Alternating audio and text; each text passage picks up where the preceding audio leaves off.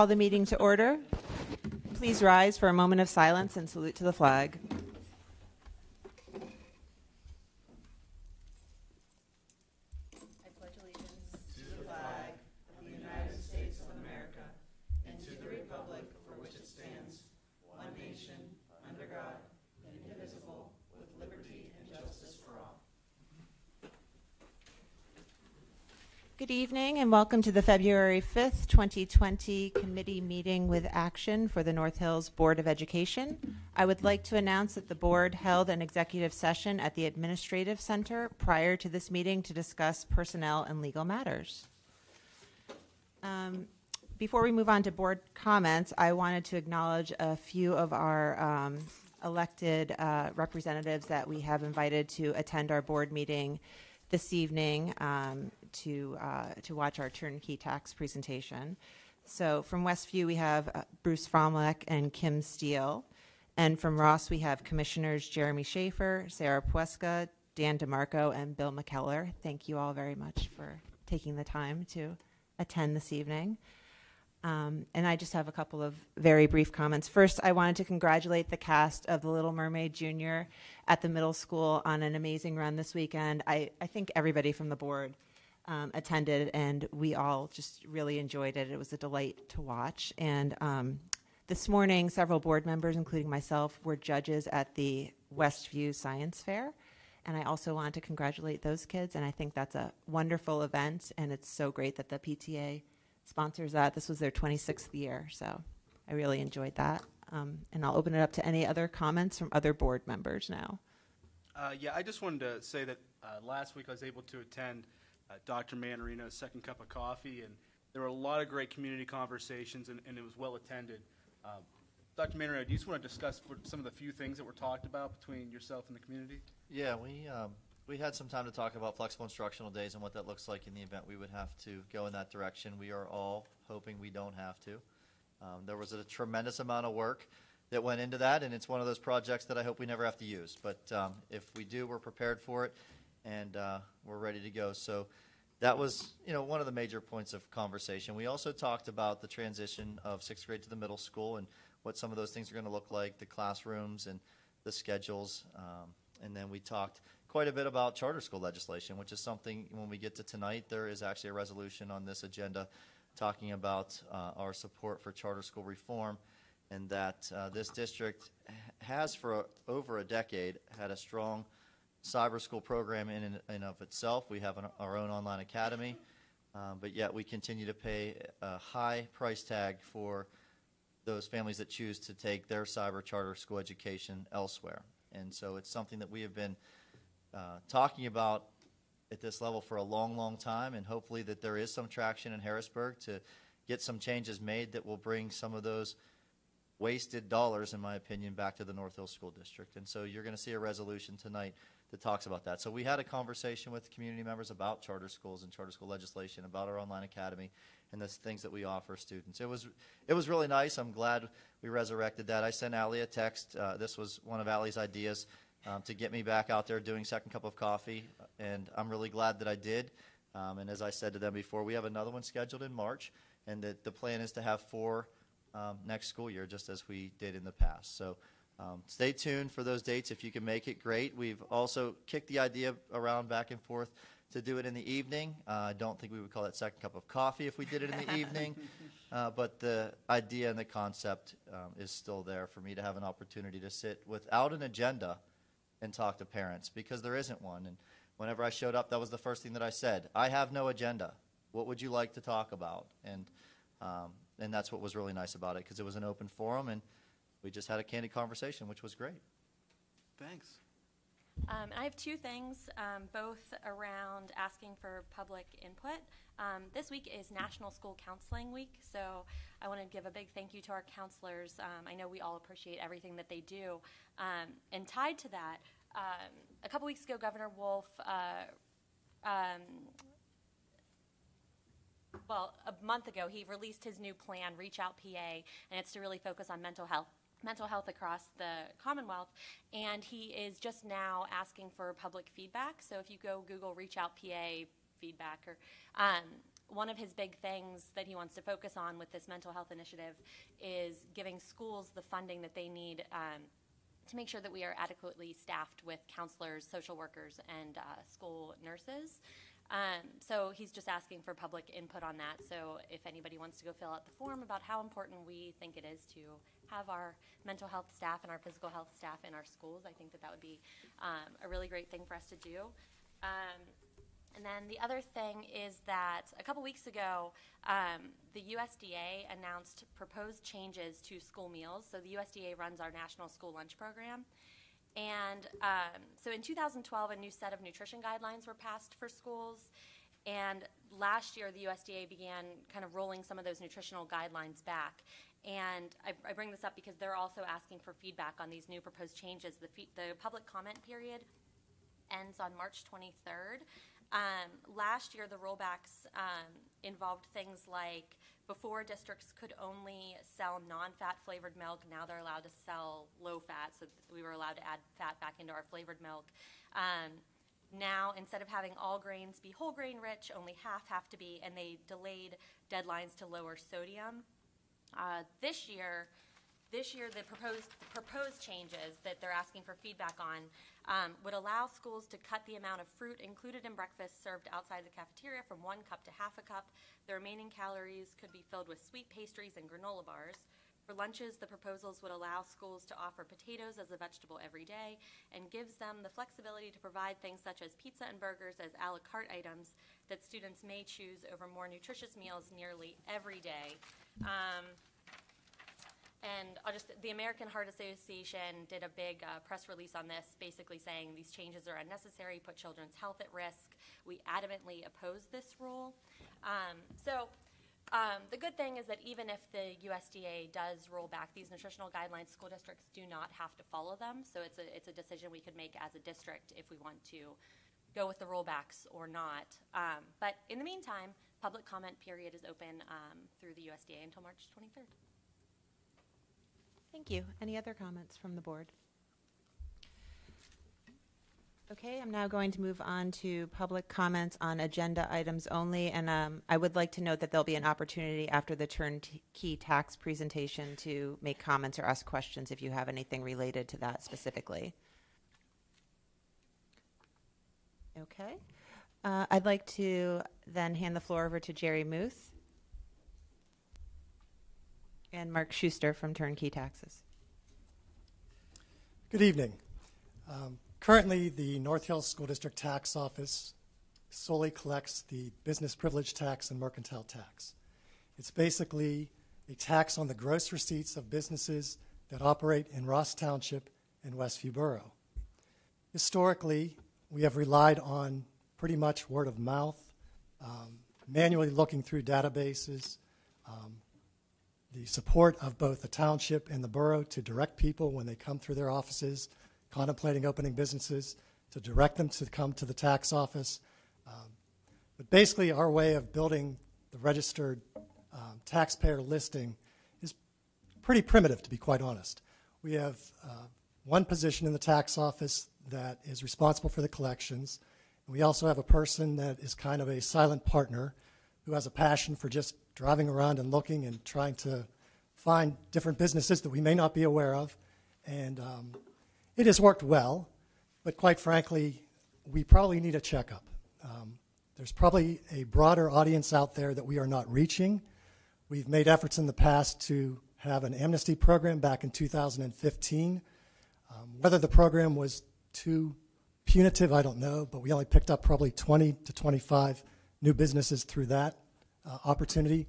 So again, we're probably due for having an expansion of the way we look at and register taxpayers to broaden the tax revenues that we may have missed collecting in the past, but also in the future we would get the cash flows from those identified. In recent years, we have been approached periodically by the Ross Township commissioners in particular. They have suggested that we look at a gentleman who runs the turnkey taxes, and we now have an appetite for that in the district, and we're looking to possibly invite Westview Borough, if they're interested as well, to have these services explored to see if we can improve revenues for tax collections. So I'd like to introduce Mark Schuster. He's the CEO of Turnkey Taxes.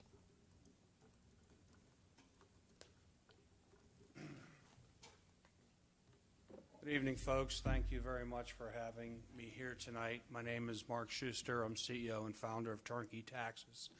I am a software developer by trade. I really, growing up, wanted to have nothing to do with taxes, and it's just that there was a need out there, and I was able to help solve it through my software. So let me just take a step back and talk about, Jerry was talking about primitive. I mean, he's, compared to some of the other collectors around the state, they're actually up there, and he's done a fine job, but it's not anything to do with the existing systems. It's the entire process is broken because of the way data is collected. So in the personal world or in the corporate world, you have one system of record. You have one database of all the stuff you need, and it's called the credit bureaus. And you can't buy 10 homes in one day or 10 cars, or you open up all the kinds of credit cards because you'd start flagging off this thing. Everyone pings that one database. Well, that doesn't work in local governments.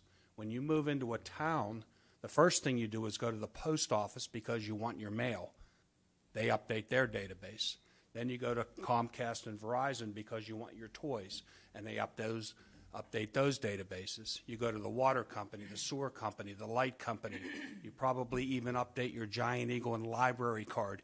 Everybody knows that you're in Westview or in Ross Township, except the people that need your money to fund the community. So what I tried to do many years ago, back when I tried to save cent tax, long story, but we're trying to reverse that paradigm and increase the communication so when a brick and mortar business or any business moves into a town or a new resident moves into a town, we can get them registered right away. And wouldn't it be grand sometime if you had one point of contact that somebody that came into town went to Jerry and said, hey, I'm a new business. And you could say, hey, I'll take care of everything for you. We'll be the database. We'll alert everybody else. So that brings us to the data, because really what I'm trying to focus on and how I want to help is with the data. So there are three classifications. There's properties, there's businesses that we're concerned about, and then there's individuals. But when you get down to the businesses, they're all based on the properties. So you go back to the properties first because it's the most static data. You want to get the data perfect. When the data is perfect, the dollars will take care of themselves and nobody will fall through the cracks. Ross Township has 14,505 properties. Westview has 3,049. So in Ross Township, you have 13, according to Allegheny County at the register, you have 13 medical clinics. And in Westview, you have 12 one- and two-story office buildings. Are we getting all that information? So the first thing you want to do is go through everything that you believe to be a business, find out if it's already on the existing rolls, and then you go about what you do to bring them current. Depending on how good the records are, we can get these things up and loaded in a period of like 24 hours, and then we just start working together and find out who did we miss. And where do you miss businesses? Well, I've looked at Giant Eagles that I found 6 businesses within one Giant Eagle. The deli, the food, the pharmacy. They're everywhere. People that might lease strip malls. You look at 4-family units, 3-family units. There is a lot that can be done. I know that their records are better than what he may have said. It's certainly not primitive because it's very well canvassed. And there's over 300 businesses they have on the records in Westview and over 2,075 in Ross Township. So what we want to do first is dollars. Turnkey is cloud software. We go through, we look at all the counts first before the dollars. Everyone measures dollars. They'll say we're up 10% for the year. We're down 5%. Well, what's that based on? Does that include delinquent? So we're going to look at counts. And if Westview has 300 businesses, if it ever goes down by 1, we're going to know. But in the cloud software, we have the local address, we have the parent address, we have a space for all the contacts, all the touches, every email that comes in now, a phone call, people walking indoors, everybody is using the same cloud software, highly secure. You know, it's whoever you folks would give access to use it. But when everybody communicates and is on the same page, nothing will fall through the cracks. So that's the process. So there's the data, and then there's the process, and then there's the communication. Even though I was a programmer, I always, you know, I would work with operations, and I always ask questions. Can we make it better? And one of the things we have done with all the communities, a couple things, we put all the businesses up on the website. Why? Well, it's self-policing. We have people come up and say, hey, my business isn't up on the web. Well, we didn't know about you, but from now on you will be. We have communications, and I highly recommend that every municipality in the state put a communications packet up there for new businesses and new residents. When you move into the town, they're going to go to the website with all they need to do. Who are the good contact numbers? So we'll focus first on getting the data scrubbed, get it clean, see who else we're missing, and make sure that they're current from, you know, this point on. And from there, there's all kinds of opportunities, but that's, you know, that's where we start. Questions? It's taxes, I know it's. I mean, I guess this is more of a clarification than a question, that this is not a new tax. We are just trying to improve the collection of an existing tax that Absolutely. we already have. Yeah. So it's the business privilege and mercantile to begin with. Right. Gross receipts based on the business. The business privilege is a service type, think doctors or accountants, and you know, the mercantile is things that you can walk out of a store with a bag, you know, like goods and services. So.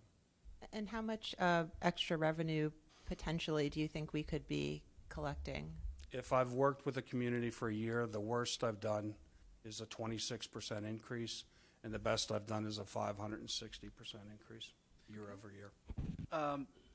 Do you have any comparables of other towns or townships that you've worked with, the size of Ross and Westview, to kind of give us an idea?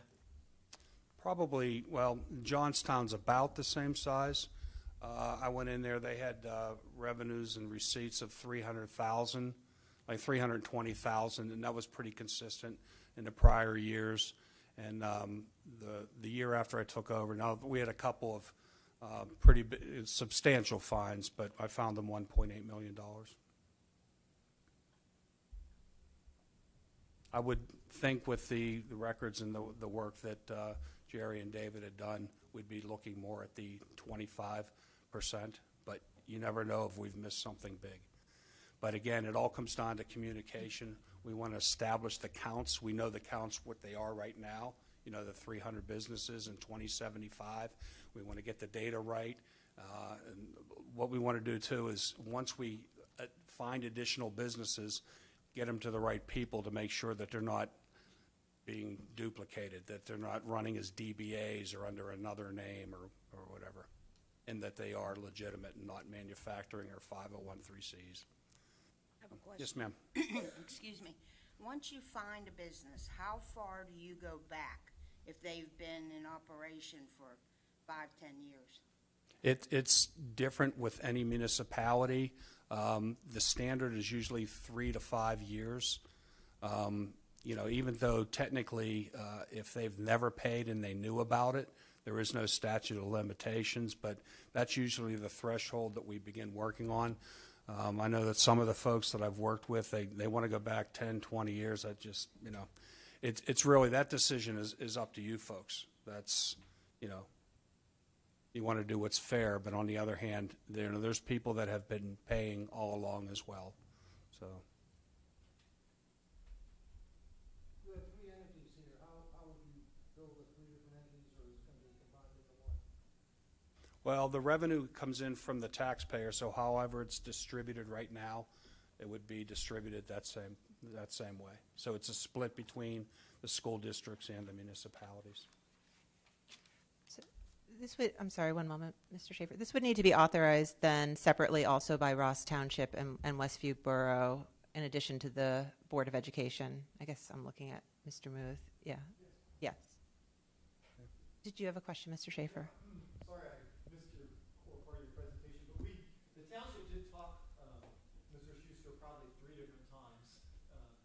we did explore a number of situations.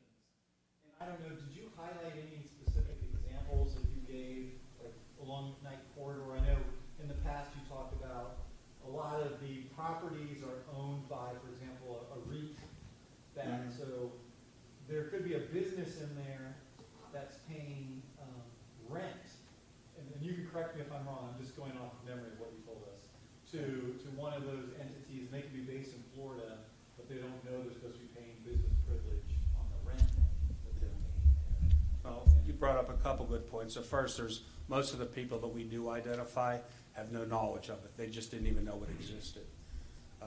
But when you have a business that's paying, first of all, they're bringing in revenue for products or services, but they could be paying rent, and then whoever's leasing at strip mall, they would also be subject to the business privilege tax as well. And that's part of our data mining, that we're going back to county records and see who owns the property to make sure that they're all in the tax rolls.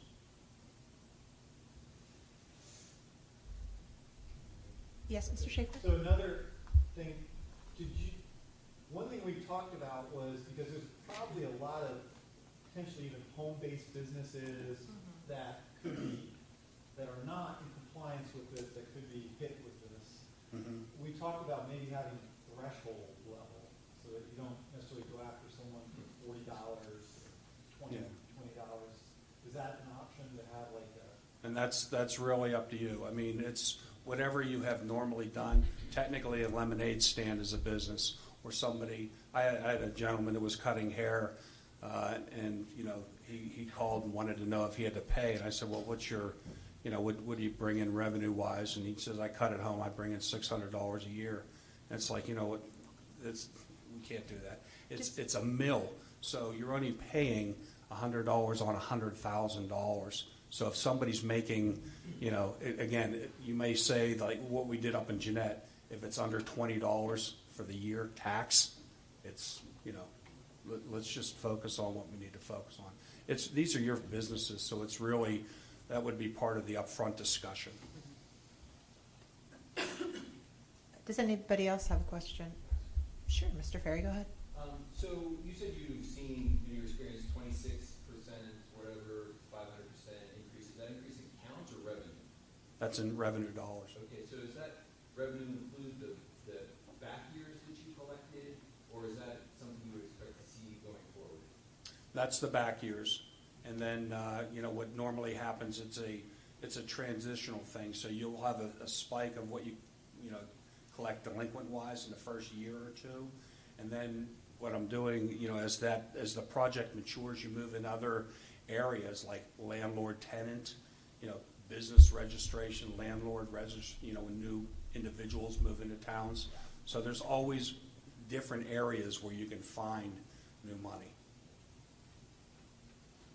Do we have any other questions? Yes, Mr. DeMarco. I have more of a comment, I guess, than anything else, because we as Commissioner Schaefer had stated, we have discussed this with you in the past several times. Yeah.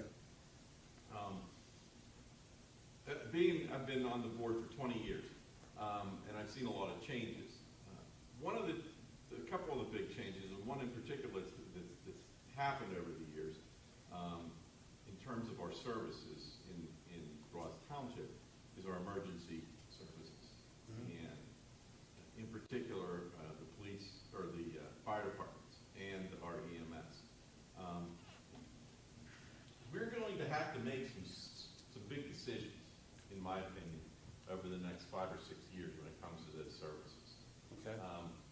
We're not in, from a budgetary standpoint, we're in pretty good shape in Ross Township, but there's some uncertainties coming down the pipe when it comes to those services, especially our volunteer fire departments. And I think a lot of people have read about it statewide. It's in crisis mode. And it's concerning, and it should be concerning. It's concerning to me, and it should be concerning to everyone. So this, to me, is we need to do this. We need to do this. We need to get this done. We need to soften, whatever blows are going to be coming down the pipe when it comes to services like that, because there's no doubt in my mind we're going to have to come up with more money. And I made it clear that we're going to have to come up with a plan. And I likened it to, I compared it to what I was heavily involved in and still involved in over the past 15 years.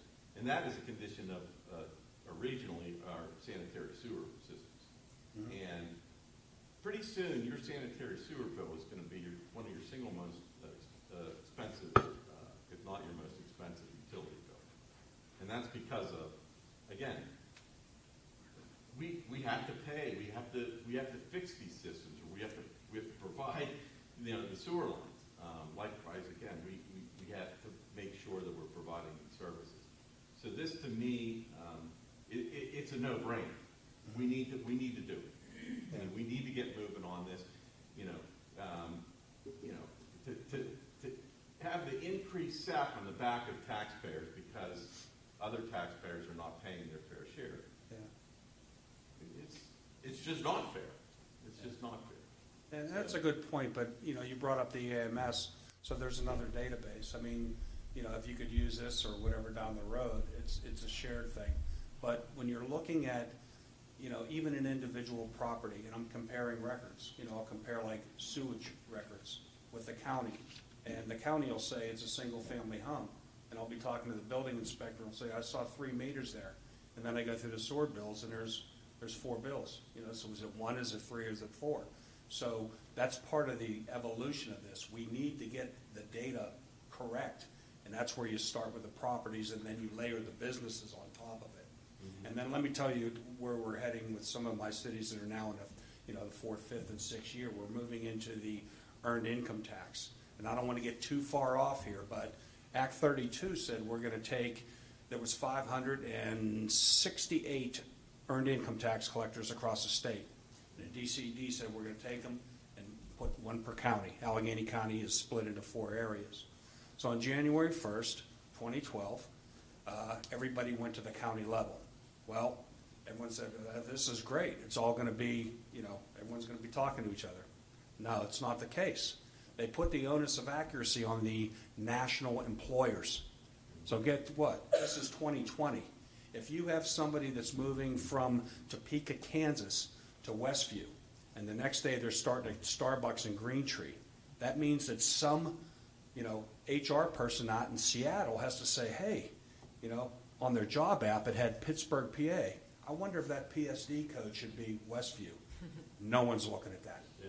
Nobody, because they wouldn't know. And then think of the next example. It's direct deposit. You used to get your paychecks mailed to you or somebody handed it to you. You don't get your check in the mail. You're updating the address back in Seattle, Washington. Now, people are moving around. We've missed it. Everyone, it's direct deposit. It's going to PNC from maybe 3 moves ago. So there's all these revenue streams, and you're right. But I know that every municipality, on average, is losing 12 to 18% across the board. This is where it starts, but you move into the licensing, and how well is your code enforcement building inspection? What's that process to get that information to the people that are tracking it? It's got to be perfect. But these are easy things to fix. If it's broken, fix it. If it's a broken process, then you fix the process. But we'll find you money. Thank you, Mr. Schuster. Do we have any other questions from the board? Just a procedural question. I believe that our motion is to explore engaging the services. How would that work with working with the townships and figuring out what the threshold is and that sort of thing that we talked about?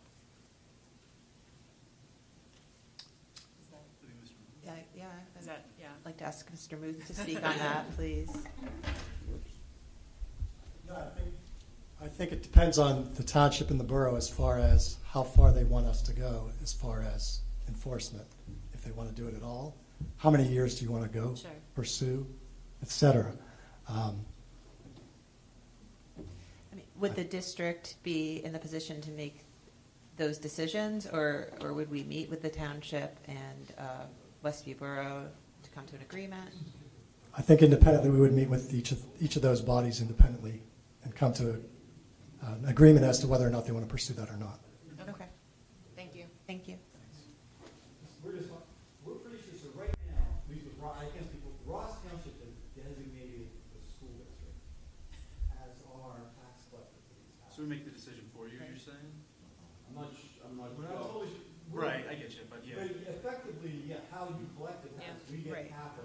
Yeah. Right, and then Right. you pay us 3%. Yeah. Yeah, So whatever we do is what, okay. yeah. Okay. Okay. Okay. Any other questions? If not, I will run through the rest of the finance items. Dr. Nolish is not here today, so I will be doing this in her absence.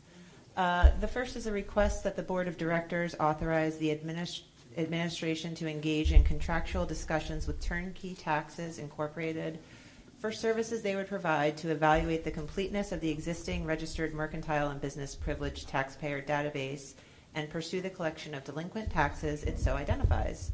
Services potentially would be undertaken within Ross Township and Westview Borough only if their respective governing bodies authorize turnkey taxes to pursue collections in their respective jurisdictions.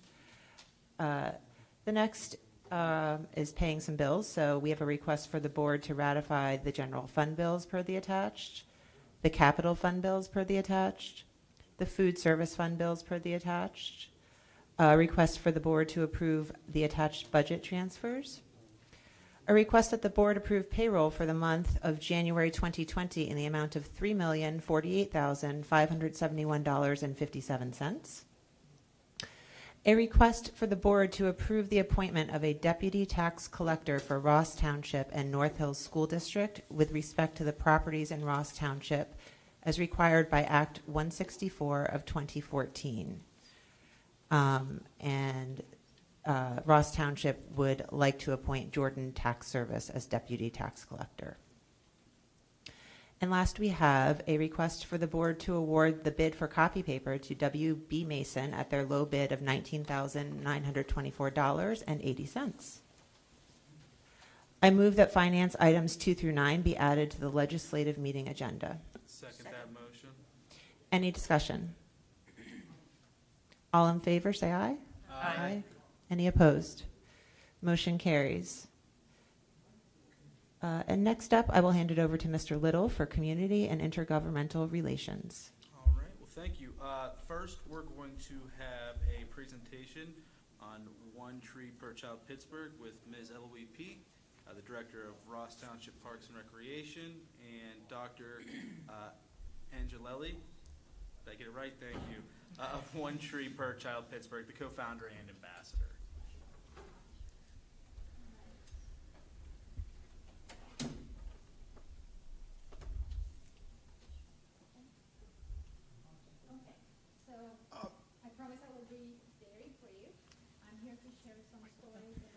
If you don't mind, I'm sorry to interrupt, would you mind speaking into the microphone just so we're able to capture it for our video? So Thank you. I'm here to share with you some stories about One Tree Per Child Pittsburgh and some great information about the work that we're doing. The story began some years ago when I went on a trip to the eastern plains of Colombia. Literally, we landed in the middle of nowhere. It was very scary to land on that grass runway, but it ended up being a really great landing. And I went there to visit this community called Las Gaviotas, where Paolo Lugari and his team have planted more than 20 million trees. These Caribbean pine trees have allowed a biodiverse forest to resurface, and they tap the pine trees to obtain a resin that in turn is used to obtain biofuel to run the entire operations of Las Gaviotas. So they are zero emissions, and they literally plant energy. I went there looking for answers, and I found true inspiration. And when I came back to Pittsburgh, I began to reflect on the connections between trees and how my work as a pediatrician could be connected to that. So I began to discover these incredible connections between trees, health, and environment. And that's how I learned, for example, that people that live in areas where there are more trees have less heart attacks, they have less diabetes, less obesity, less preterm deliveries, better respiratory health, better mental health. I also learned that kids that go to schools where there are more trees learn better and perform better in their tests. So working as a pediatrician in the emergency room in Pittsburgh and seeing kids with asthma every day made me reflect on our health issues with air quality, and made me think that and realize that we're really not making, as healthcare providers, we're not really working on getting to the root of the problem. And global change can actually start locally by improving the health and the respiratory health, and in general, the health and lives of our citizens. And that's how in 2017 I was given the opportunity to open the Pittsburgh chapter of the Australian program One Tree Per Child. This program was founded by John D. and Olivia Newton-John. And we brought the program to Pittsburgh. We have planted more than 700 trees with more than 1,000 students. And that's thanks to our partnership with Tree Pittsburgh. And some of those tree plantings have been at the Ross Elementary School at Sangre Parks, and with the amazing support of Eloise and Ross Township Parks and Recreation and the Ross Elementary School. It has really been an amazing journey to work with them. So you can see some pictures. Tree plantings are just amazing, joyful days where all kids get to engage and leave a legacy. You hear the conversations that these kids are having, and it's truly moving. Then something amazing happened this December. I suddenly got a text from Tree Pittsburgh, and when I read it, it said, "Your dreams are coming true." And I was like, what's going on? So I later learned that a local family foundation had asked them if they had any programs that were ready to be supported. And here we are. One Tree Per Child became a program of Tree Pittsburgh. And now we have our own program coordinator, Clara. Can you stand up? So Clara is our program coordinator, and she's ready to start planting trees left and right. So we are very excited. And I'm going to let Eloise share a little bit of the work that we have done. Thank you. I'm really here to just say thank you, thank you, thank you. The school district, Mr. Beal is amazing. The 5th grade, I believe perhaps President Mathis was part of that. Also, our tree planting at Evergreen Park, we planted 100 trees. Or Sangre, I'm sorry. The kids had an absolute ball.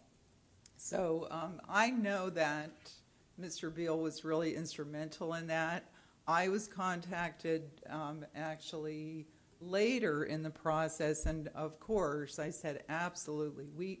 The more we can partnership for the kids with the school district, the township, Tree Pittsburgh. Actually, I do have to say, our state DCNR, the Department of Natural Resources and Conservation, was involved. We forgetting anybody? I don't think so. But anyway, all these great agencies coming together. I just want to share with you, and I am going to have to step away from this. This is the area Ross Elementary students rehabilitated, this whole woodland area. It has gotten blighted by the emerald ash borer, so it was completely decimated. I mean, if you went down there, it was kind of heartbreaking. Now we have 100 beautiful, nice, healthy trees that are planted in here. Some of the things that we're planning here at Sangre Park will be great, great, great projects for the students.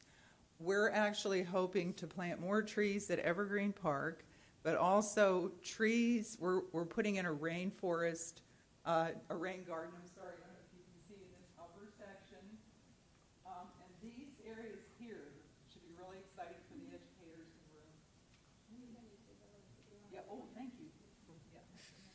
Yeah, this project is my favorite. So this area and these areas, they're low impact stream access areas, but we want the science teachers, or any teachers for that matter, to be able to just come and bring students down into the stream area. So we'll be doing a lot of restoration here in this area, and rain gardens here, and over here.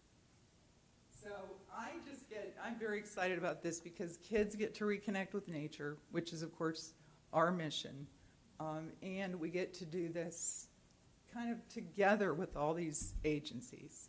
So thank you. I hope we can continue the support. You want to say anything about this? No, go ahead. Oh, well, that's what we want kids to do. So obviously the first thing we said that day, no jumping over the creek. That's what they did. So And then this was just another beautiful story that illustrates what happens during tree plantings. This was a tree planting at Classical Academy in Pittsburgh, in the city. So we're on a hill. You can look at the city, and kids are running around. They're picking up their trees. They're talking about them. And all of a sudden, I'm planting trees with this little, beautiful 7-year-old girl, and she stops, and she turns around. She looks at the city, and she lifts her head, and she says, I'm starting to feel proud. Not only is this fun, but we're helping. Mm-hmm. I'm going to keep dreaming about this day. And I've heard that, and at many tree plantings, and when I heard that from that little girl in that setting, I was just, full of joy. I was so moved, because this is our next generation. These kids are going to grow up to become our leaders. So I want to invite all of you to join us and help us grow our future. And I'm going to go through this slide really quickly, because these are the most common questions about our program. So who really the schools decide with absolute freedom? What are the kids that they want to participate? Sometimes we have schools that want the entire elementary school to participate. We do that. Sometimes they just want a class or the environmental club, whatever works for the school. When? We plant during spring and fall, and the schools decide the dates and the times of the date when that works for them. So we really work to make this easy for the schools. Where? We plant on school property when they have green space. We plant at local parks, like it has been the case with the Ross Elementary students and at Sangre and Evergreen Park. And when there's private land or anyone in the community that wants to find us a space, like churches, for example, sometimes they have a lot of land. So anywhere where you want to plant trees, we can go and make it happen. And then funding is obviously one of the a really important question. So we have many funding mechanisms. We personally, with the Tree Pittsburgh team, we look for funding opportunities. We're constantly applying for grants. And we also rely on the support of the schools, the PTAs, the students, the parents to do fundraising events and support our cause. So for example, the Ross Elementary PTA is going to support our next tree planting, and we're just super excited. And Ross Township Parks and Recreation is going to match the funds. And we bring the Tree Pittsburgh educator, and that's with a grant that we have, so we don't charge for that. This is a big team effort. Yeah. So everyone is invited, and thank you for the opportunity.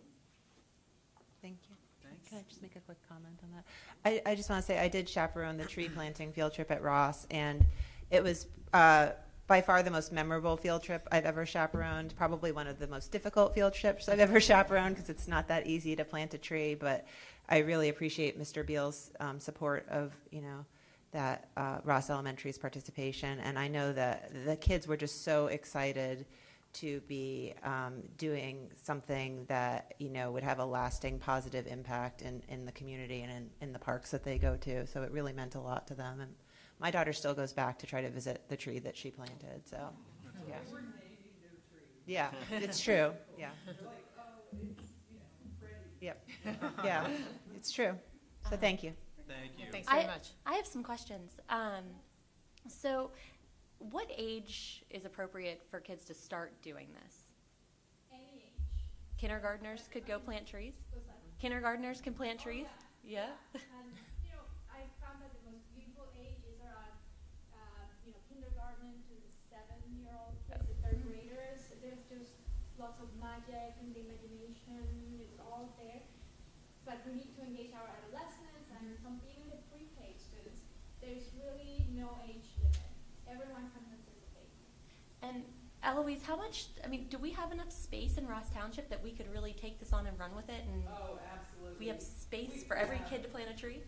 We have 22 parks, so not all of them are as big as Sangre or Evergreen, but Evergreen Park is 38 acres, and it's not as decimated, but some of our parks have really been hit by different blights, but we do have reforestation efforts at Denny Park,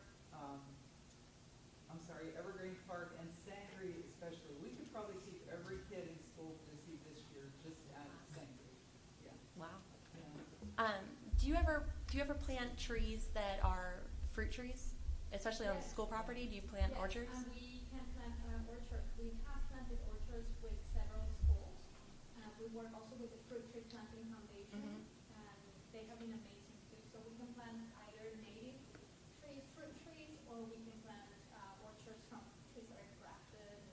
not necessarily native, but that will survive in this weather. So yes. Can I Yeah. just add to that? There is a big move now to sort of multi-purpose, make sure that we're planting trees that are going to provide for the critters, for lack of a better word, so just things that support the ecosystem in general. Right. Yeah. And when you go to Simon Park, we actually planted some papa trees. I don't know if you're familiar with papas, but they are native trees. A native tree is a native fruit tree from Pennsylvania, and it's delicious. Yeah, this is incredible. Thank you so much for everything you Thank do. you. Perfect. And I don't know if anyone wants to reach out to us or contact us, what would be the best way? The Ross Mr. website. Biol, Yeah. I think you all have information from me, from Eloise, from Mr. Biol, or you can email clara@treepittsburgh.org. Really easy. Thank you so All much. right. Thank you. Thank you. All right. So the next order under Community and Governmental Relations is Resolution 2020-01, Charter School Funding Reform. So tonight we're asking is the board approve Resolution 2020-01 calling for charter school funding reform.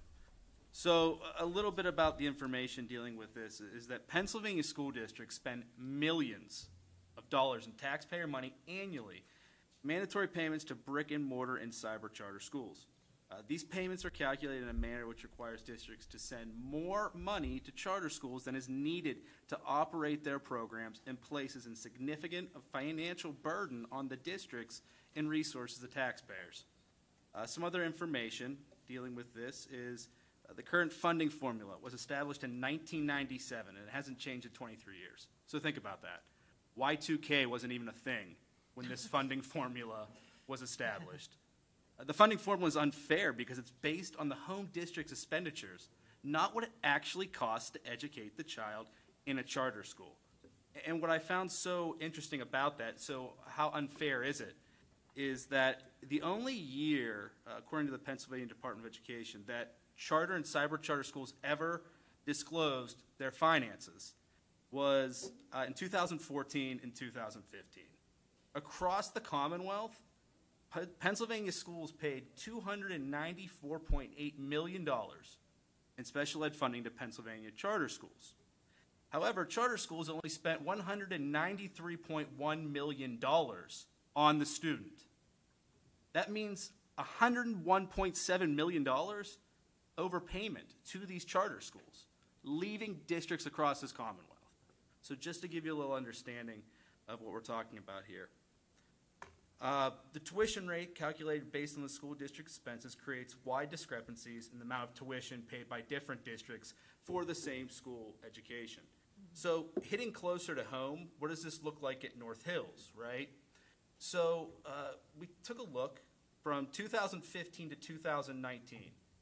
Between brick and mortar charter schools and cyber charter schools, the North Hills School District paid out $5.1 million. It's $5.1 million that left this district. $5.1 million that we could have reinvested in our children just left. We're talking about something that hasn't been changed since 1997. I was in 7th grade. We need to challenge our legislators, have the courage to do the right thing. And that's exactly what this is. I'm proud of this, and I'm proud that we take a stand and fight for not only our kids, but kids across the Commonwealth, because this affects every single district. Yep. So, any questions? Sure, I'll go ahead and make a motion that we accept Resolution 2020-01. I'll second it. Okay, any discussion? I'll just say I think it's very important that we're signing this. You know, the PSBA, who we talk about frequently, has made a call for districts across the Commonwealth to adopt this. So, you know, I'm proud of our board for taking this on. Absolutely. Our state senator, Lindsey Williams, is a big proponent of this charter school reform as well, which is awesome. But she would still, I'm sure, appreciate hearing from constituents in support of this as well. So if you have strong feelings about this as we do, I would recommend contacting her. Yeah, I just want to mention, just to reiterate what you said, is that contact your state legislators. They are accountable to us.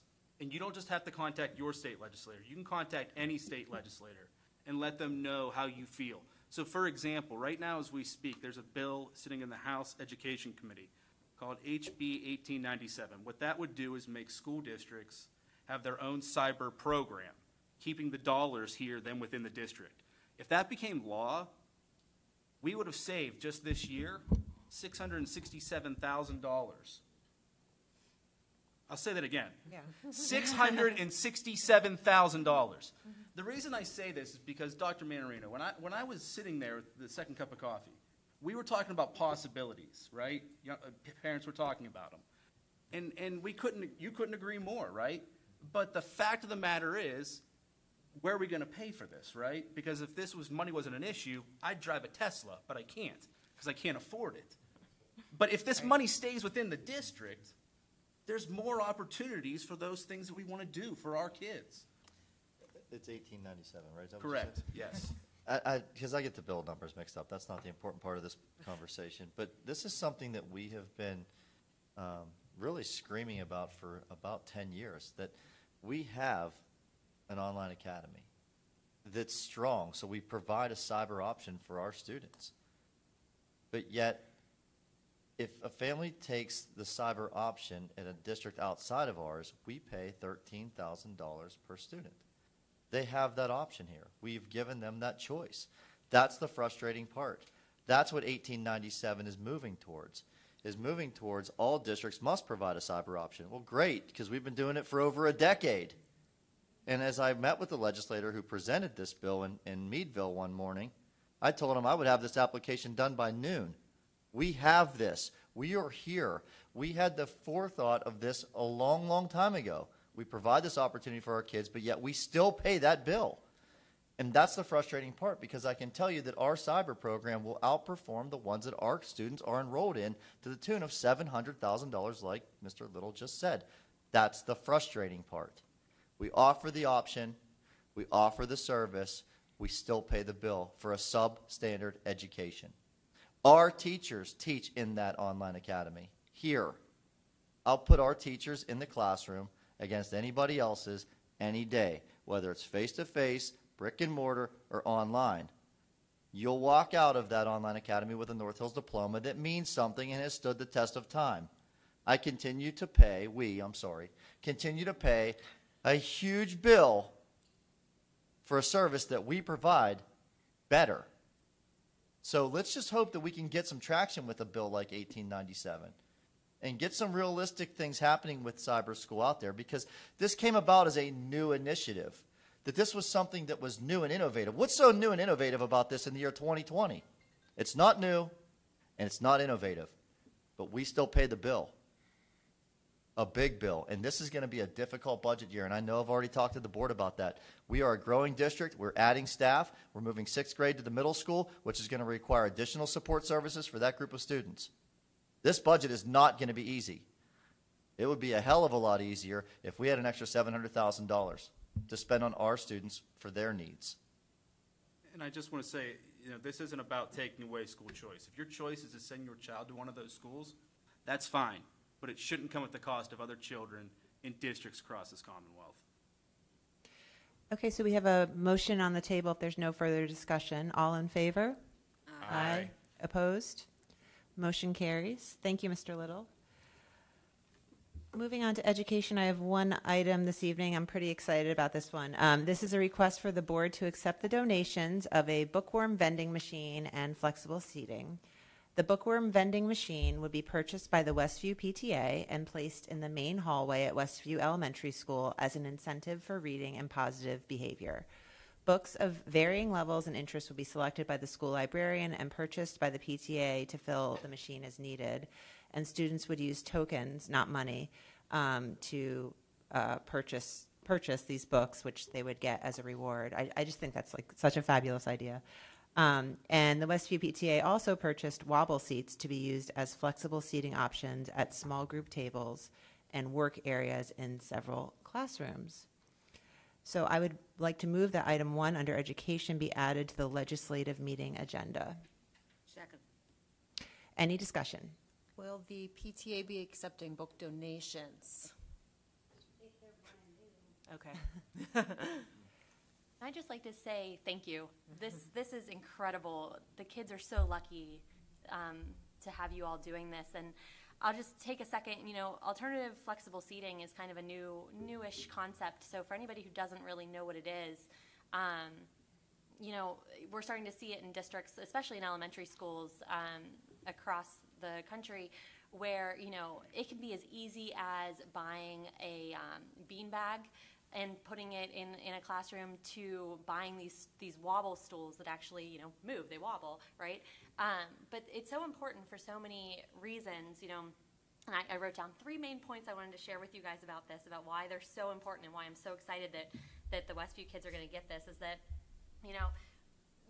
just the idea of this active seating is going to get the kids moving more during the school day in the classroom. Especially we see it in their core strength gets better. It also, research has shown that kids who are active while they're learning, they actually show greater attention, they have faster cognitive processing speed, and perform better than kids who are less active, because the activity stimulates your blood vessels in your brain. And so moving while you're learning actually helps you learn better. It's not a distraction like some people might think that it is. And then the third point is really just providing any sort of alternative seating. So even if it's not something that's getting you moving, is just another form of equity in the classroom. We're providing seating for kids who need to learn differently. Not everybody learns the same way, sitting with their feet on the ground at a desk. I never did. I always liked to lay on my bed when I was studying. And so these are opportunities to give kids each child what he or she needs to learn the best way for that child. And I know we're really starting to see this pop up in more of our classrooms across the district, and I couldn't be more excited. I think it's wonderful. Thank you. Okay, with that being said, all in favor? Aye. Opposed? Motion carries. Thank you. Thanks. That's awesome. Mrs. Poniatowski, I will hand it over to you for athletics and activities. Next, we have Mr. Weber, who is going to provide us with an update on athletics and activities.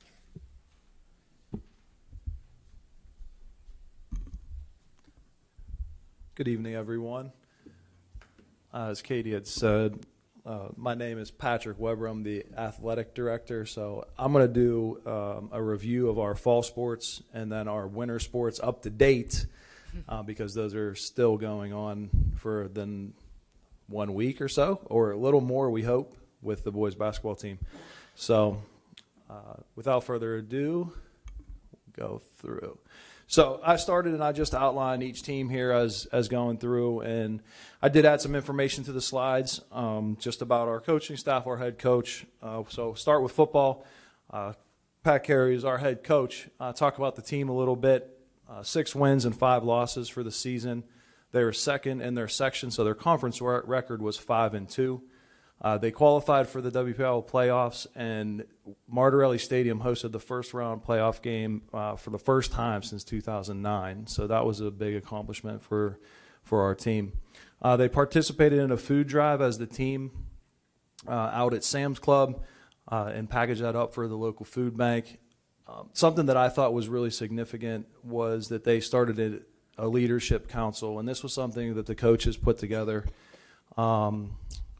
Some of the assistants, Brody Zangaro and Gary Zangaro, they brought this together where it was a group of guys that met once a week and just talked about different things that they encounter as a student athlete and how they can better their teammates. So it was pretty laid back, more in a social setting at a dinner and things like that. But they held some meetings throughout, and I know Coach Carey in his end-of-year meeting wanted to continue that and try to build that up with more members as they went on. The future looked promising. The JV record was 14-1, so we're hoping for big things as they go on. I listed individual accomplishments. I'm not going to read those all to you. The first 2 names, Ronnie Novosedliak and Damon Thompson, they were first-team all-conference, respectively.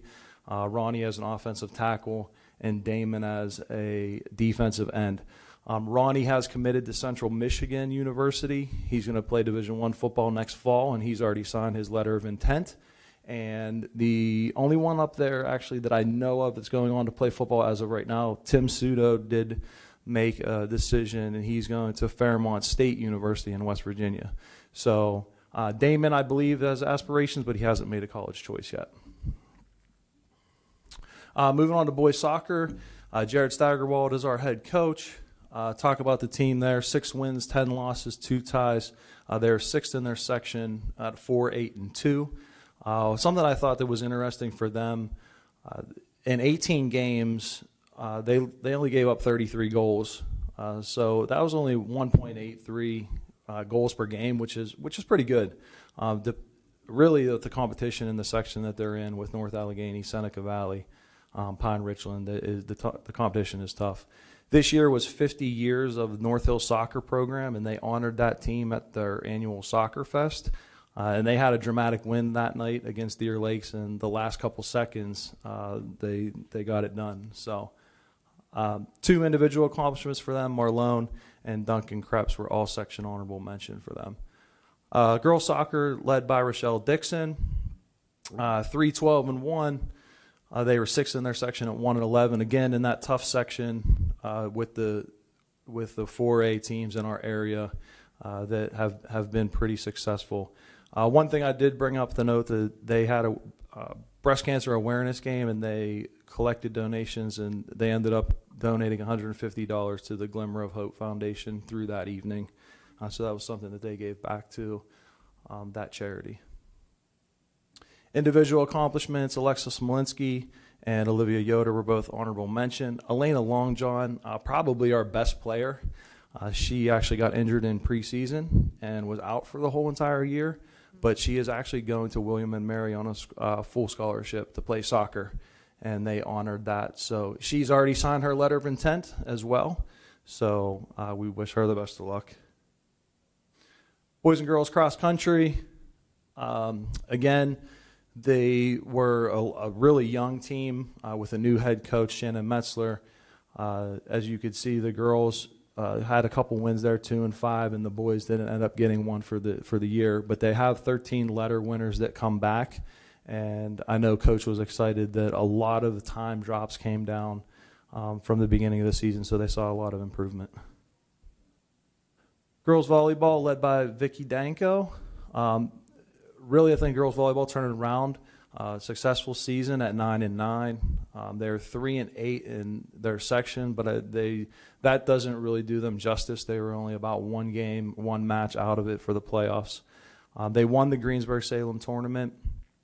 The individual recognition there: Sydney Ryan, she's a junior, will return next year. She was second team all section.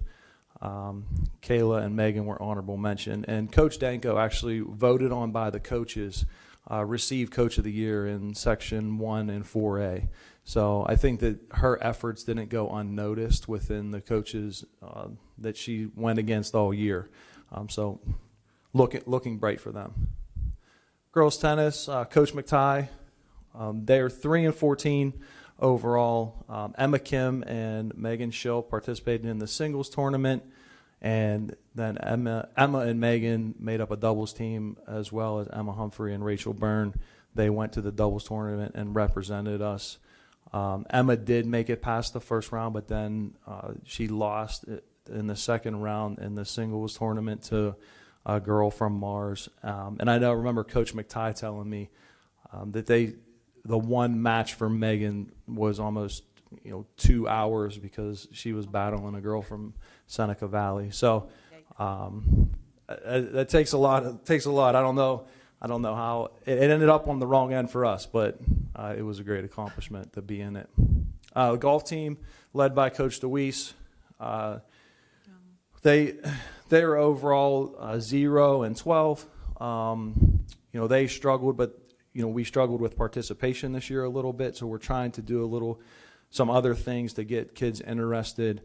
I think some some of the golf courses around, the kids are not that accessible. So we do golf at Shanapin for varsity, and we do golf at Clover Hill for the JV matches. So trying to get more kids out to Clover Hill and get them involved in the summer. I know as Coach DeWeese's one of his aspirations to get more kids involved. Losing 3 seniors, trying to get more kids to come out from the middle school. We're all in his plans. Tyler Manfred, Logan Marshalik, and Hannah Shuley represented us in the individual tournaments. And actually, Hannah, I think, she's a junior, so she comes back, and I think she'll lead the charge for us. And she has some interest in college golf, and she had a couple low scores that we were intrigued by. So that wraps up the fall. Move into the winter here. So boys basketball, head coach is Buzz Gabus. Currently, they sit at 8-12 and 3-6, and I know you're probably saying, well, how are they going to make the playoffs? But Friday night, they played North Allegheny here. It's their senior night, and the winner gets in and the loser goes home. So it's the old North Hills, North Allegheny rivalry on Friday night at 7:30. The seniors are honored at 7. We're doing a red out, trying to get as many people as we can to come and support the boys. And it actually is a girl-boy doubleheader that night, so the girls will play at 6, and then the boys will play at 7:30. Throughout the season, or the fall, or the winter, fall and into the winter, they do a little dribblers program, and they have the kids perform, and that was a huge success, and it keeps the kids interested. I think we had over 100 in the little dribblers program, and I know a lot of you were there that night, so that was fun for them to get on the big court and see the crowd. Girls basketball, Coach Dudas.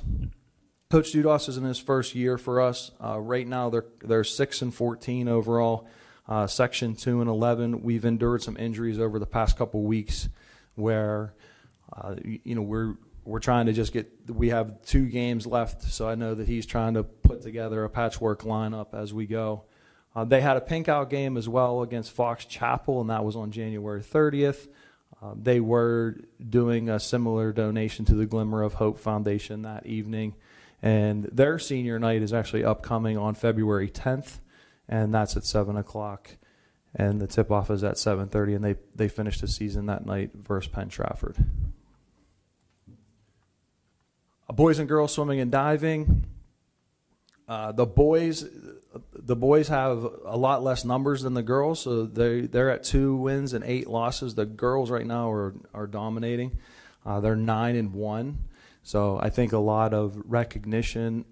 Sometimes, it gets lost in translation, but their 1 loss is to Seneca Valley, and I know, talking to Coach Marsack, is he said that was the closest deficit that they've swam Seneca Valley in the past few years. So, and that's a pretty strong swim program.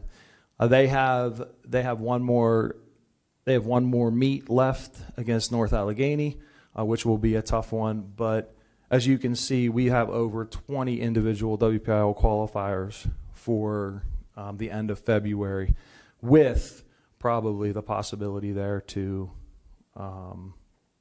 move on to the state, into the state. And that's the home meet is next Tuesday at 5 here against NA. Wrestling coach Martinez. So they were 2-3. Looks a little odd because that's just their section record. Wrestling, they do have a few matches outside of the section. They finished 4th place. They actually lost to Fox Chapel 40-39, which would have put them in the 3rd place match. So it was a 1 point away, but I know that we did have a lot of individual accomplishments there listed. So 6 guys there placed at Shar Houston tournament, at the Powerade tournament, which is really a national tournament. 2 guys placed, and then the Allegheny County tournament, we did have seven wrestlers make the medal stand. Sam Hilligus is one of the best wrestlers in the state, and he's right here. He's committed to Virginia Tech. As you can see, he's wrestling at 138 pounds. He the Chartiers Houston tournament, he won first place, was the MVP, had the most pins. In the Powerade tournament, he did lose to a kid from Wyoming Seminary, 4-2. So I think that he might have lost to him twice in his career. I think he has 4 career losses. And then at the Allegheny County tournament, he was first place, making him a 3-time county champion, and he won the sportsmanship award that they give out at that tournament.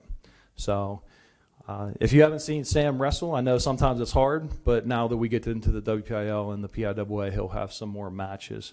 It was really cool. The wrestling boosters did on their senior night of Sam Hilliget's bobblehead night.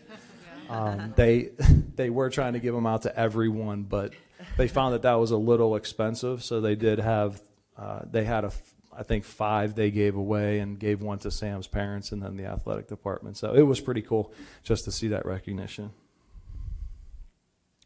So here I just added some of our athletes that signed there. So up in the top left is Ronnie Novosedliak. As I mentioned, he's gone to Central Michigan. Isabella Gorell, she's one of our swimmers. She's going to swim at Clarion. In the middle there is Sam that I just spoke about. Up top is Maddie Cordial. She is going to swim at Edinburgh. And then the bottom right corner is Elena Longjohn going to William & Mary, and Madison Martin, who is going to play volleyball at UPG, so Pitt Greensburg. Just a couple other things that I just wanted to discuss. In the athletic department, we do have a varsity club, and I know Ms. Zimmerman is going to talk about our clubs, but we do have a varsity club, and again, it's a student-initiated club that I meet with monthly, and we talk about different things that come up in sports, and we also try to come up with ideas how to make it better for the student athletic experience and try to promote it. Try to come up with special events. So I put that there, but then I also listed a couple things that we did up to this point in the year. We did have the students participate in a concussion and a nutrition presentation. So we did a concussion presentation with former North Hills alum that is working on that in her collegiate coursework, and she presented to them, and it was very valuable. We had about 40 students attend that. And then the nutrition, we worked in conjunction with Miss Radsvin. She had some Pitt graduate interns, and they came in and did a presentation on what students should really eat before competition, and really what they should be fueling their bodies with. The plan is hopefully in the spring, I'm trying to get a couple teams. We want to do a presentation on hydration because I think that goes, a lot of student athletes don't really understand, like I'm just going to drink Gatorade all the time. But we're going to set that up in the next couple of weeks again with that same group. The second bullet there in November, I took student athletes to all of the North Hills Elementary schools, and we read to all kindergarten and first grade students. So I take a group of about 15 student athletes, and we go to every school. And whenever they're in there, it is great to see those kids interact with our athletes in the uniform. And it's even better when you take Ronnie and he's 6'7", standing next to our kindergartner. It's great because they're really looking up to him. And then another thing is we attended the annual WPIL Sportsmanship Summit, where we take 6 juniors, to participate in that event with all of the schools in the WPIL at the Heinz History Center, where they're going through different topics and hear from different panels of speakers of really what sportsmanship means.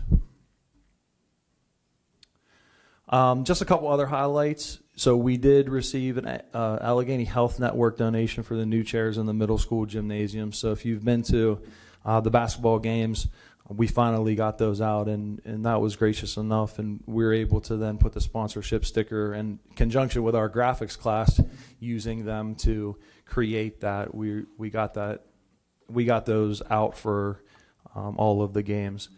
We also coordinated with our college and high school sports management or sports marketing class to conduct the $25,000 shot contest. So that was really cool because they came to me. A couple of the students that work in the office, they came up and I went into their class and they just wanted to do something that was different. And that was like the first idea that came, like, what can we do? And the first question, like, can we have the big check? And I'm like, I don't know. So it was really cool to just get their ideas because they've seen that stuff to spark interest. So unfortunately, we didn't have a winner. Mr. Laval was the one that got picked. He ended up, he made it to the free throw, but didn't get past that. So, and then the last bullet is we're currently participating in the sportsmanship initiative, where there's been a lot of social media posts and things throughout the district for the We Finish Together collecting medals. And I'd like to thank Ms. Kazera because I didn't earlier, but she dropped off a bag of medals. And I know I talked with Mr. Beal before he had left because the Kindness Club at Ross had reached out to me, and they were willing to have those students work on redecorating those medals for us. So partnering with them, and he just told me that I guess yesterday, they have over 100 medals that they've collected there. So I have about 50 more in my office. Again, we collect until the end of the week here, and maybe some more at the elementaries to have and get those out.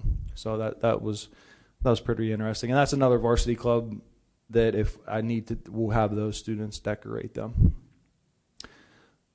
The last thing that I did want to bring up is just our contest start times. A lot of times, or a lot of the sports that we currently have right now are a 6 o'clock JV start and a 7:30 varsity start time. Football is a 7:30 start time.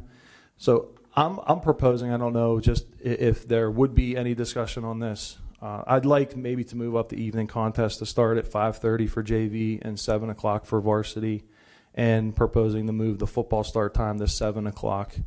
The reason being for that overall is, our student athletes and the opponent student athletes, they're getting home 30 minutes earlier to, work on academics or whatever they may need to do. I think I understand some of the cons where maybe it is a little bit early, but when I look at football across our conference, everyone starts at 7 o'clock.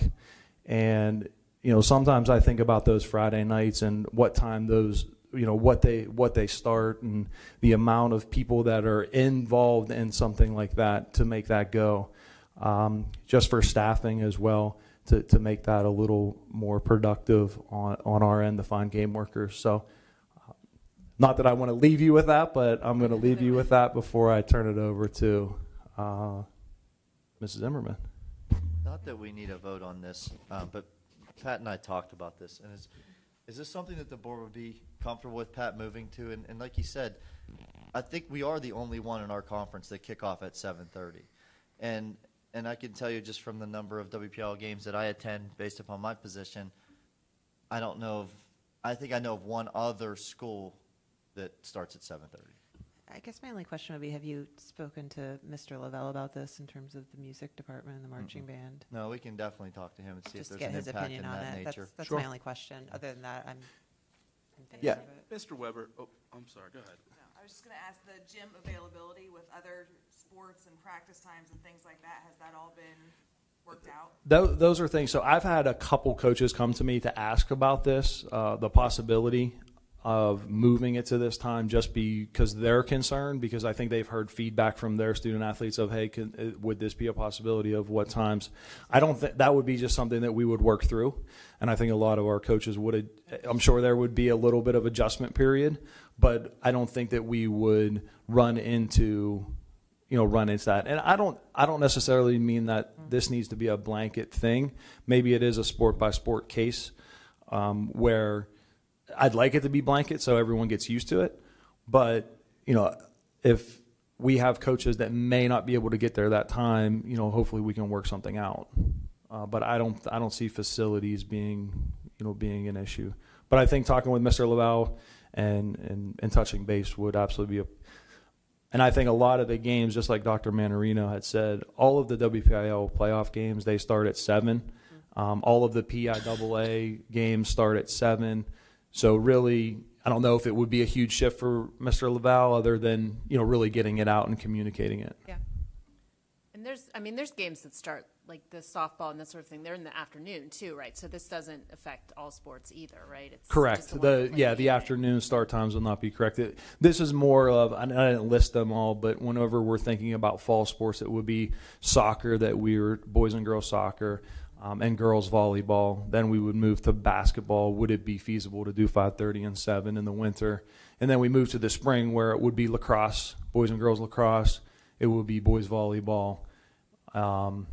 So those are the sports really that would be affected. The afternoon start times wouldn't change. Pat, can you check on others that are doing basketball at 5:30? Yes, I will. I know sometimes that's not really a shift, and that's why I went to maybe say it's a sport by sport. Yeah, again, I personally don't know of any. Yeah, but a lot of them are still 6 and 7:30. And I think the communication with the middle school coaches as well. Just having a daughter in middle school that played volleyball, I know sometimes her games were running late and the high school girls were coming into things. I don't know if it was game night or what it would be, but just that communication with the middle school to make sure they're not running over each other. Absolutely. Yeah, all things that we have discussed. Again, I wanted to get a little discussion just because I know that everyone has a different perspective on it. My perspective is different than, my kids aren't there yet playing sports, so I don't have that perspective. So just to hear some of the feedback. And I realize that sometimes, 5:30 may be tough to get to. But I know a lot of schools in the area that I've talked to, some of the other athletic directors, they move to that start time just because it does a little earlier night for everyone. Okay. I'll turn it over to Shelley Zimmerman, Director of Activities.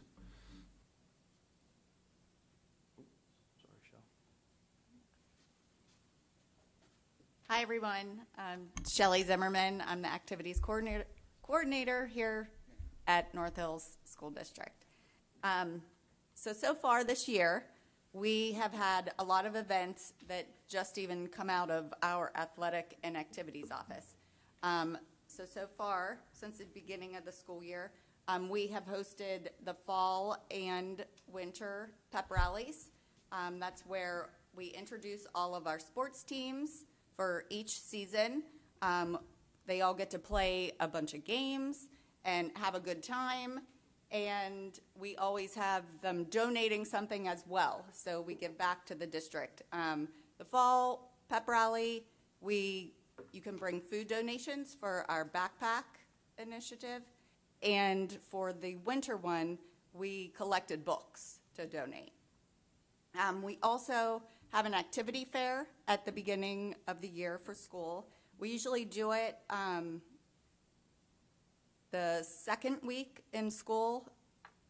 We have all the clubs and activities set up tables in our cafeteria during all the lunches, and each club promotes what they do. So all the students during all the lunches come and see what they can join. And they can sign up right there and sign their names and start a new club. We also host the North Hills Sports Hall of Fame. We do the dinner at Rico's restaurant every year, and we induct our new members there. And then the next night, we honor them with their families before the home varsity game on the field.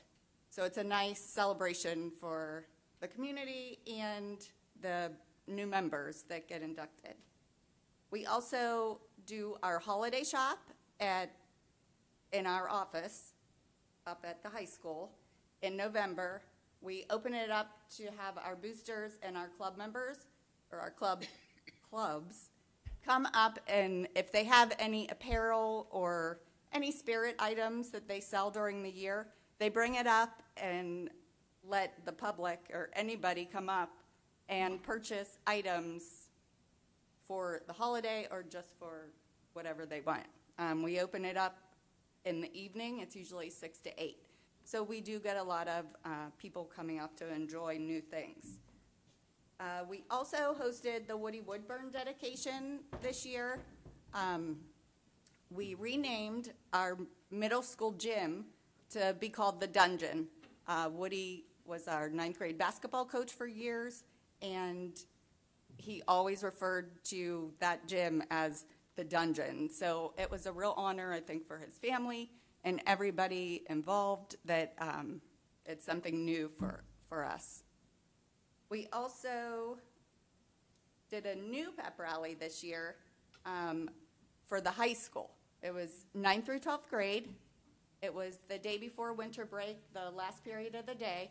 We ended up being able to get the whole school across the street to the middle school and had 4 teams. We had about 12 kids, which included 9th through 12th grade on each team, and they all competed against each other in some games. Everybody seemed to have a really good time, and the kids in the crowds liked it and everything, so hopefully we can continue to do that next year. Our clubs, sorry, I forgot to start my power presentation. So the AFS Club, they hosted in November the International Dinner, which about 100 students came with all kinds of food from their different cultures, and it was a great evening for all of us who attended. They sang, they danced, they actually got up and taught people to dance, like different dances. But it was a really great night. They all seemed to have a good time. Our Arrowhead Club publishes about 4 newspapers a year, and they also have the NHArrowhead.com website where you can go on anytime and catch the latest news of North Hills. Our Astronomy Club hosts planetarium nights 3 times a month. You can make a reservation and come and see our planetarium shows. Our bands, our fabulous bands, as everybody knows, we have elementary band, middle school band, high school bands, plus part of all the bands is our marching band. Our marching band, they do our pep rallies. They start their season off with a preview night for everybody who wants to go see them at Camp Conaquee at their band camp. And that's a real nice event that the kids are all excited, they worked real hard, and you get to come up and see them perform of what we're going to see during all the games for this season. They also travel to all the varsity home and away games and perform there and support the teams. They also even attend our varsity basketball games. And the pep band, well, the night we had the little dribblers, we had like the whole band that night. It was awesome. So it created a great atmosphere. And they end in the fall with their stadium review concert, which is a really nice concert. The flag line performs, majorettes perform, and they do all their songs that they did throughout the season. We also have the jazz band, symphonic band, orchestra, the winds ensemble. They do PMEA events throughout the school year, and our wind ensemble, as you all know, they were invited to travel to Indianapolis next month to play music for the National Festival. So everybody's really excited about that, and it's a real honor for them. Also, all our bands, elementary, middle school, and our high school bands, all perform concerts throughout the entire school year. So far this year, they've done their fall concerts and their holiday concerts as well. Our cheerleaders, they are leaving tomorrow to compete at Walt Disney World for the UCA National High School Championship. So we're excited for them. We hope they do well, and it's a safe and fun trip for them. They also this year have volunteered at the North Hills Rehab Center. Usually we do bingo nights there, but when the cheerleaders went, the residents actually wanted to for them to teach them cheers. So they did. So that was a real fun night for them. Our choir, we have elementary, children's choir, we have the concert choir at the middle school, and we have lots of choirs at the high school. We have our symphonic choir, women's choir, North Hills Singers, the Madrigal Dinner choir, or Madrigal Choir, that actually hosts a Madrigal Dinner in December, and it's a fun night. They serve you a spaghetti dinner, and you get to listen to them sing and do like a madrigal play. So it's a fun, nice event. They are also hosting our cabaret night, which is in a couple weeks on February 21st, up here at the high school in the cafeteria. If anybody wants to come, it starts at 7 o'clock.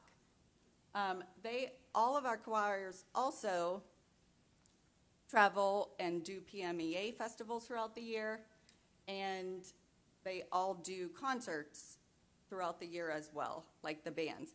Our children's choir just had their holiday concert, as well as our middle school concert choir and our high school choir. Our Future Teachers of America, they participate in the tutoring program at the Westview Hub, and they also are starting to plan their teacher shadowing events. Our Hilltop Heroes Club just had our Lightside Academy event last month that raised over $900 for the Superhero Foundation, which benefits victims against child abuse. Our History Club has, for the past couple weeks, they've had a table in the lobby of the high school when everybody comes in the morning, and they're trying to get everybody to register to vote for our upcoming elections that are so important. Our drama club, our high school drama club puts on our fall play, which was Clue, which was pretty much sold out every night. So it was very well attended, and it was really good. Everybody enjoyed it. As we mentioned before, our middle school puts on our winter musical, which was The Little Mermaid. They just finished everything over the weekend, and they too almost sold out every night our middle school auditorium, which holds over 1,000 seats. So they did a really nice job, and it was fun to watch them up there. For our spring musical this year at the high school, it's Catch Me If You Can. They've been working really hard rehearsing and getting it all together and making the sets, and that's going to be in March. So look for ticket sales. That'll be coming out soon. Our environmental club has been conducting an air pollution study at the high school, and they are promoting reusable straws. So if anybody wants one, let me know. I'll get one for you. It even comes with a little cleaner that you can clean it. They're really good value. Like $2 for a straw. Yes, $2. Our FBLA, so far this year, they participated in our Trunk or Treat event. They attended Business Day at Penn State Barron. They attended the Accounting Career Day at Duquesne University. And while they were even at Duquesne, they ended up seeing a bunch of FBLA former members. So they said that was a lot of fun getting to see graduates from North Hills there. And they just raised in December money for the American Heart Association with our big cookie sale. They sell cookies during lunch because we don't have the big cookies anymore. So the 2 times they do that every year to raise money for charities, they sell out. They raised over $1,000 for the big cookie sale. They had a bake sale at our curriculum night, and now they're just getting ready for the state leadership conference.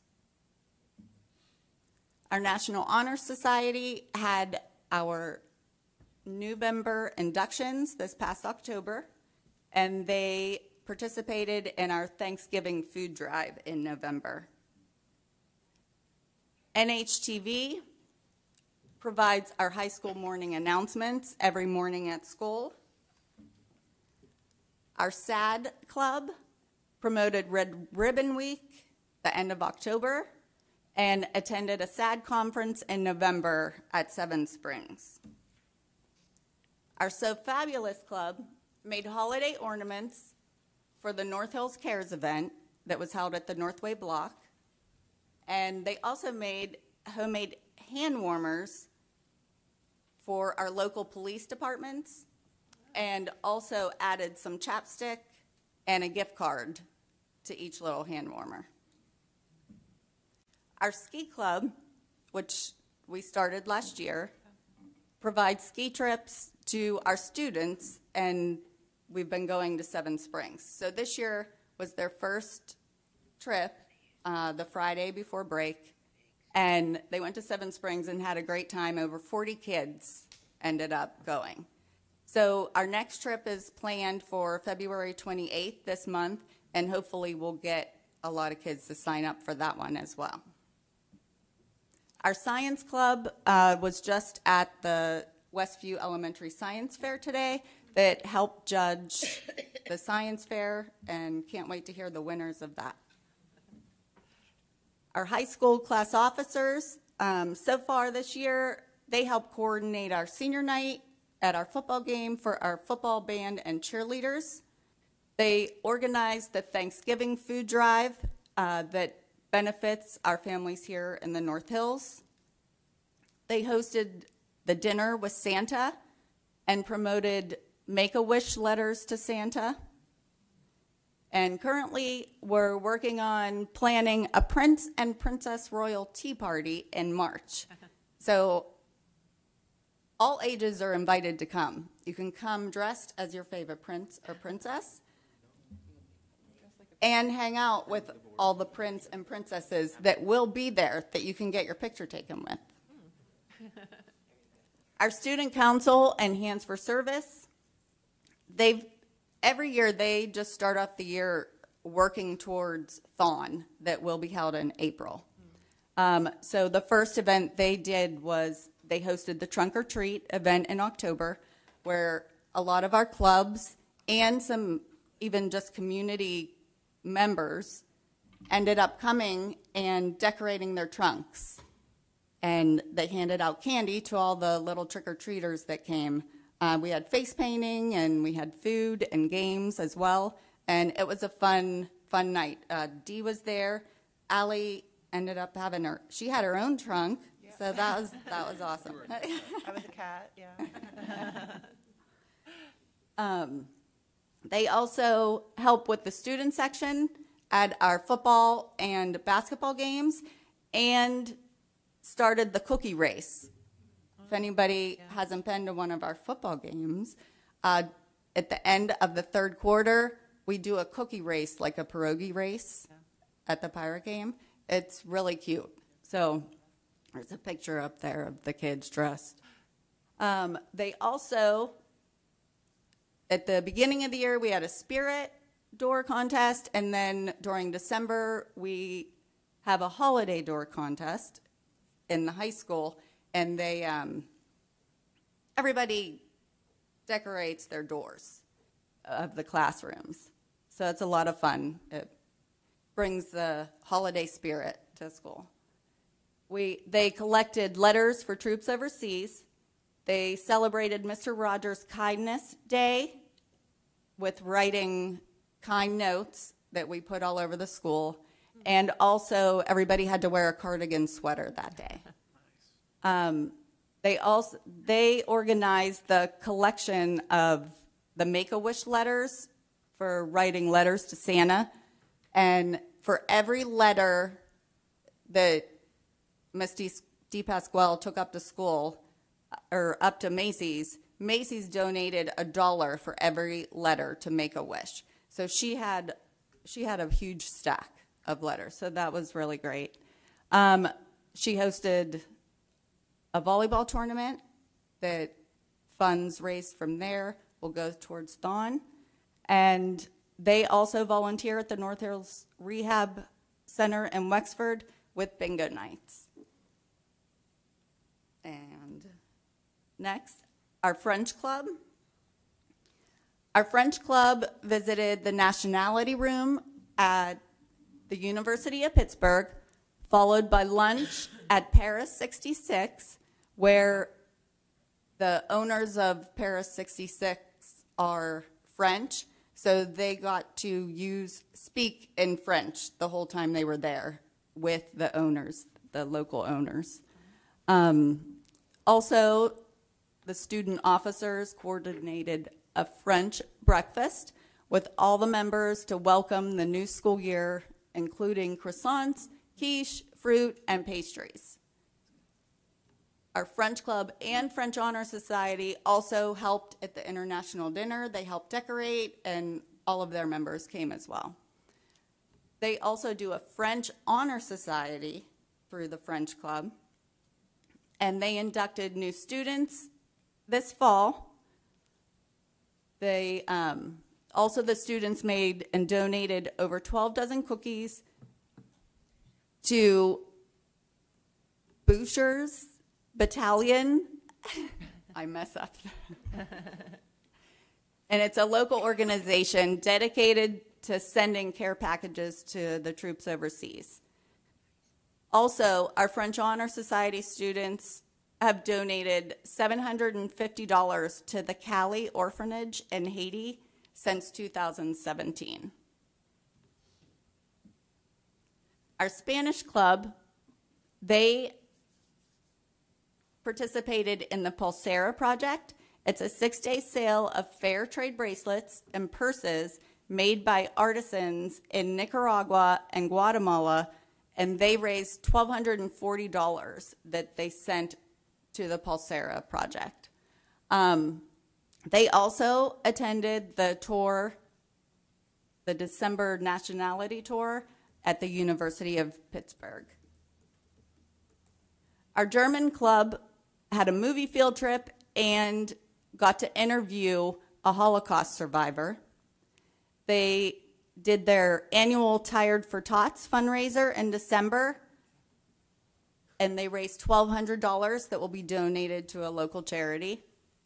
And right now they're planning their trip to the National Holocaust Memorial Museum in May. Our middle school student council, they hosted Spirit Week, where they had a twin day, a green day, an 80s day, and a sports day. They organized the Unity Day at the middle school. They went to the Urban Air facility. They also had their fall activity event at the beginning of the school with a dance and a bunch of activities in the gyms that the students can participate in. And they hosted the Halloween dance. Their snowball dance is next Friday for the middle school as well, on Valentine's Day. The Middle School Service Club did a Kids Helping Kids coin war that benefited the Ronald McDonald House. They did kindness cards and posted them all over the school. They did a Thanksgiving food drive where they collected over 1,000 food items and were able to send complete Thanksgiving dinners home with our North Hills, some of our North Hills families. And they also, every year, they go to the Vincentian Nursing Home and have a holiday party with the residents. They Christmas carol, they play games, and they give gift baskets to each resident. They make sure they take them for gifts for them. Our middle school world language clubs are Spanish, French, German, and Latin. They sample culture from every language. They learn songs and dances. They make crafts. And they try food, the cultural food, and listen to authentic music. Our Highcliffe Elementary, our student council hosted a food drive for the community outreach program, Food Pantry. They did Teacher May I Week and raised over $1,500 that they donated to the Smile Train and the Western Pennsylvania Humane Society. They also have a great parent organization support, which does book fairs, talent shows, the holiday shop, and much, much more. McIntyre Elementary, their student council also does a Make-A-Wish Spirit Week. They do the Super Bowl food drive that benefits the North Hills Community Outreach Program Food Pantry. And their parent organization, they support a lot of activities as well, like the book fair, book bingo, family fun nights. They have their own little cheer group, North Hills Junior Volleyball, Chess Club, and Kids of Steel, and much, much more. Ross Elementary, they did the JDRF Juvenile Diabetes Research Foundation Kids Walk, and they ended up raising $1,275. They also raised $1,600 for the March of Dimes. And for Make-A-Wish, they donated $4,950 with a turkey decorating contest, a Teacher May I Week, snowman decorating contest, and a holiday outfit contest. Also, Ross's parent organization provides activities and support with the back to school social, the fun run, the book fairs, talent shows, family movie nights, bingo, book bingo, and much, much more as well. Our Westview Elementary, their student council did Rainbow for Riley event. They also collected donations for the Ronald McDonald House for Halloween. They did a food drive with a kickball game to donate to Westview students. They did a Dress Like a Snowman Day and a Superhero Day. And Westview Parents Organization as well does the book fair, STEM assemblies, extreme sports, holiday stores, Kids of Steel, science fair, and more. Our North Hills Club sports, we have slow pitch softball, inline roller hockey, ice hockey, and bowling. Our slow pitch softball team won their first ever championship this year. So it was really exciting for the girls and Ed. So congratulations to them. I'm happy for them. Inline roller hockey and ice hockey are continuing their season. Inline is just about done. They both had their senior nights in the past few weeks. Ice hockey still has a few games left. And bowling had their last match today. They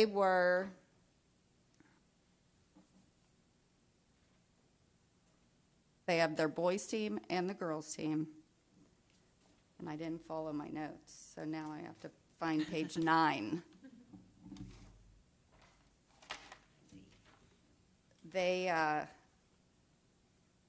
Don Albert is in first place right now, so he will be able to compete.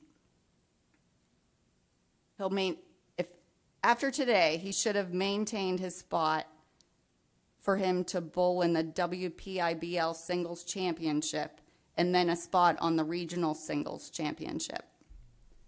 If he does well in those, he could make it to the state championship. The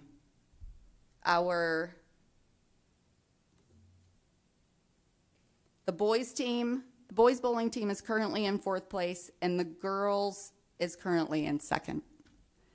And that's about it for my Are you sure?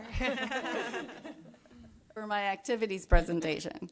With everybody's excited for the rest of the school year, and we'll have lots more to talk about in May. Thank you. Thank you. Thank you so much, and thank you to Mr. Weber as well. Yes. Next up, I will hand it over to Mrs. Rennebeck for A.W. Beatty Career Center update.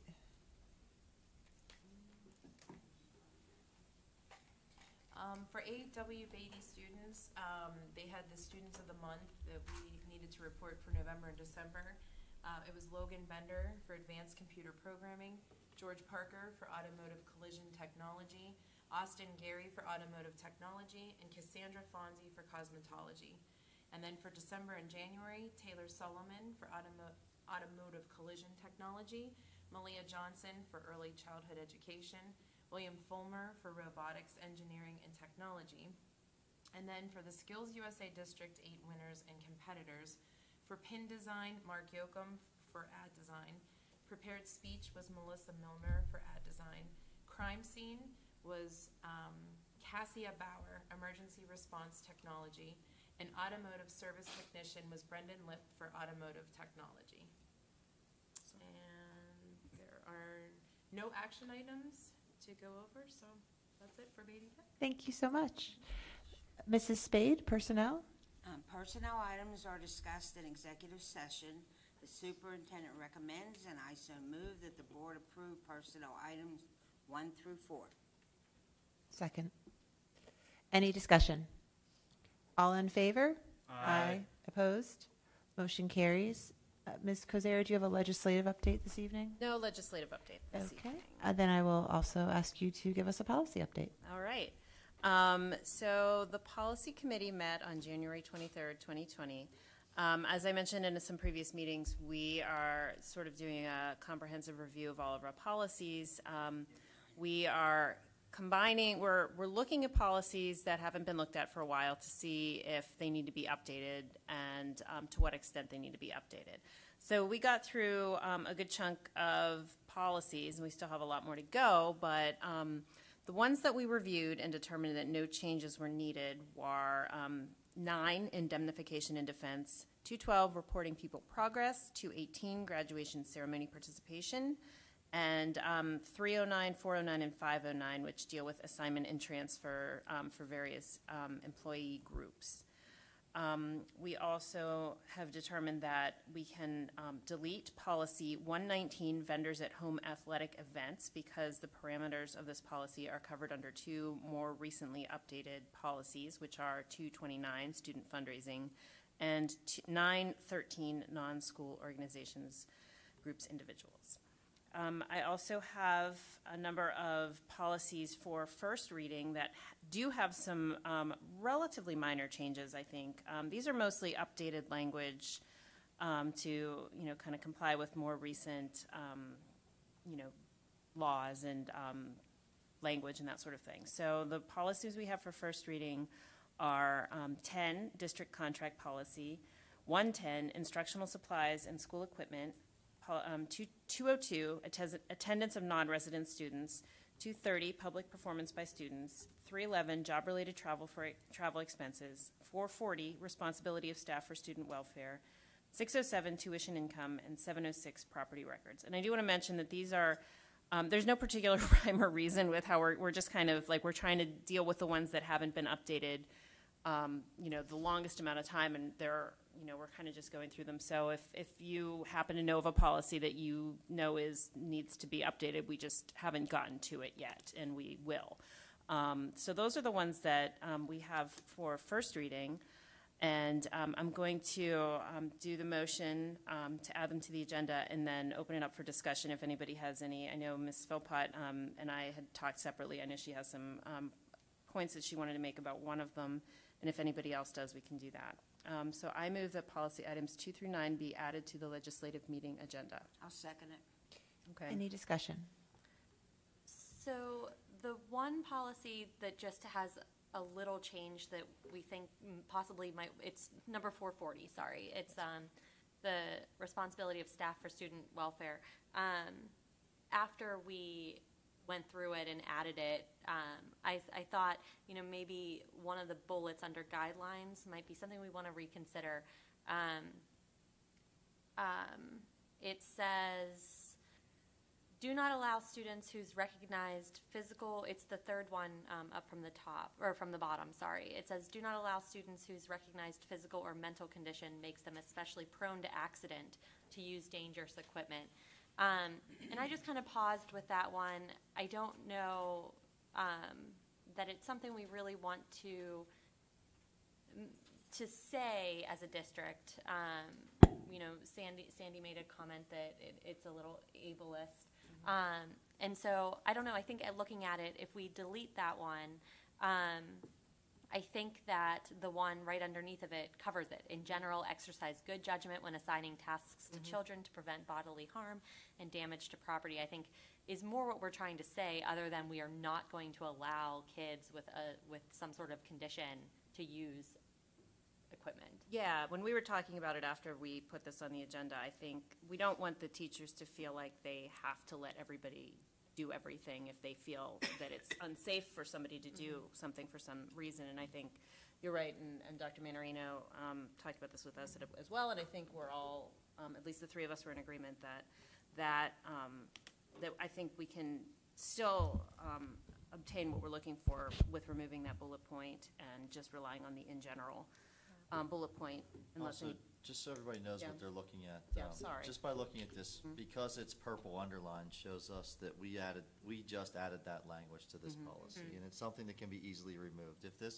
If the board says that we feel like it is covered under the one below that, which is green, and green means that it was there in the policy, it's just moved. It's in a different location now. So those of you that are looking at the colored version, that's what those colors mean. Sorry. That's okay.